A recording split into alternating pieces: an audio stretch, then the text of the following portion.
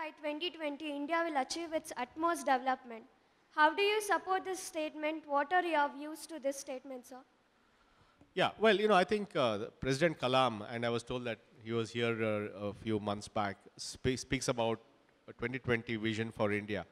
I think the thing is like this, that we have to obviously increase opportunity for everyone. Making sure there are enough schools, colleges, education. Today we have the advantage that every child is now enrolled in some school. So there's a big shift towards, I would say in the next 5-10 years, we're looking at universal literacy. Everybody will have an education.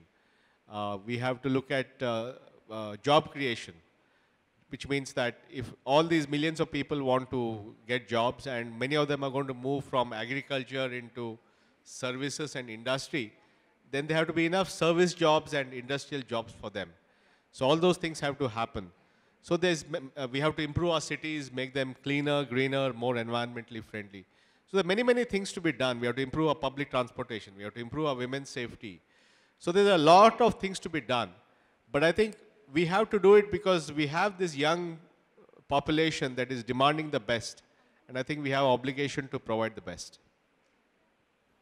Thank you, sir.